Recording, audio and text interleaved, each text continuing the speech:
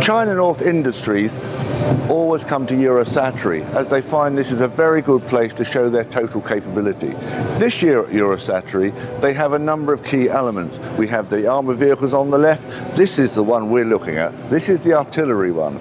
So what Norinco are doing are trying to provide customers with a complete fire support artillery solution.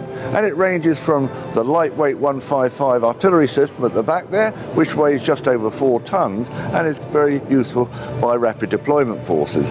The PLZ-52 here is the latest in the track system. It's got a 155-52 caliber system and it is already available now. The earlier 45 caliber system is in service with at least 2 countries. And as we've said before, there's a trend in many countries to develop wheeled self-propelled artillery solutions. This particular one here is the latest SH1 from Norinco, and it's got a 155mm 52 cal ordnance mounted at the rear. At the very back there is the stabilizer. So when it's in the firing position, that is lowered to the ground to provide a stable firing platform. And if we look at a couple of interesting things, the ammunition is stowed either side here. On top is a muzzle velocity radar, which feeds information to the fire control system. And here is the flick rammer. So the projectile is put on there, it flicks over and rammed, and then the charges, which can be of the modular type, are then loaded. If we go around here, we see some of the other key elements. First of all, the self-propelled mortar. Mortars traditionally are deployed on the ground.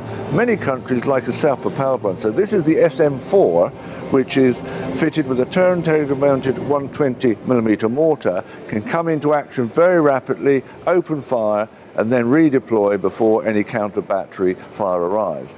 Another more interesting one is the self-propelled mortar system, the CS SM1, which is 81mm. This is similar to the Russian Vasilek and fires a clip of mortar bombs here, and this is mounted on a light 4x4 all-terrain vehicle, and again it is mounted on a slight turntable so it can be rapidly deployed to exactly where you want to need it.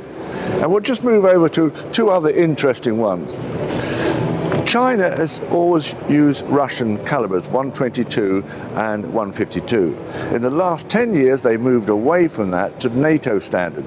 As we saw, they're 155mm, the lightweight one, the PLZ-52, and the SH1. Well, this is another one. This is a 105 SH5, and that is mounted on a light 6x6 cross-country chassis. As you can see, it's got a protected cab.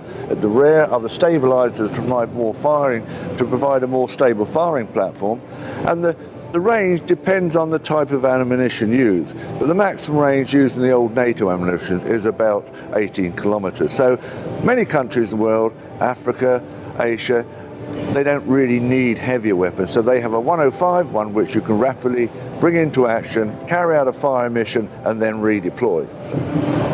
Norinco also manufacture a wide range of artillery rocket systems. We're just looking at 2. This is the more interesting one, the SR5, Sierra Romeo 5. What's unique about that, it's got a protected cab, and on the back is the launcher. It can carry 122mm rockets here, or the longer range 220mm guided rockets. So it's a highly flexible system that allows people to come into action, carry out a fire mission, and redeploy. And to save them loading manually, this comes out, drops down. So it's a very modular rocket system, can come into action very quickly and fire different rockets with different ranges and different warheads to meet different requirements. This is the very biggest one. This is the AR3. Again, it's a modular system. It's got 2 rocket pods up there, and it can fire either 370 or 300mm rockets. The larger caliber are guided, so they have a precision effect. Conventional rockets are unguided and are only mainly used for saturation support. Guided rockets are much more accurate, therefore you need less rockets to neutralize the target, therefore your whole logistics chain is much better. So that really completes a brief roundup of the Norinco fire strike capability. But this is just the weapons. It also includes the ammunition and the target acquisition system. So Norinco can provide customers with a total fire strike capability, ranging from the gun, the ammunition, the rocket launchers, the target acquisition, and the essential command and control.